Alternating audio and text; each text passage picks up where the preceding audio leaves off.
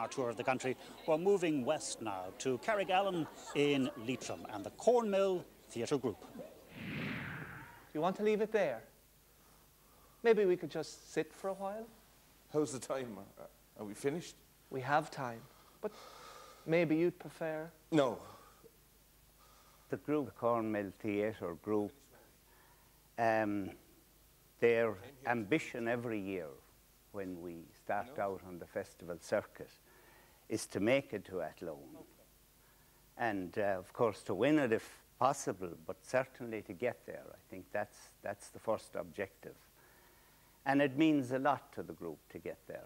Anyway, I drove to this place, which was something that I had never done before, and...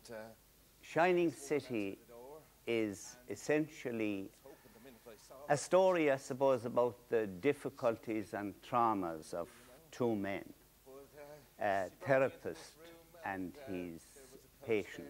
While the therapist succeeds in solving his patient's problems, we discovered that the therapist himself has as many and maybe more difficult problems. And whatever I work out with Jeanette was between ourselves. And I was already like, you know, this was just freaking me out, you know.